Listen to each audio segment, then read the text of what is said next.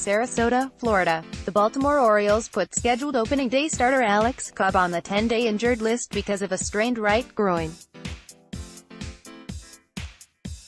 He likely will be replaced by Andrew Cashner for Thursday's game at the New York Yankees. Cobb's last spring training was cut short after one inning Saturday because of the groin. Baltimore also placed catcher Austin Wynns on the 10-day IL on Monday because of a left oblique strain. Baltimore also selected the contract of catcher Jesus Sucre from Norfolk of the International League. Sucre, at spring training with a minor league contract, gets a one-year deal paying at the rate of $850,000 in the major leagues and $250,000 in the minors.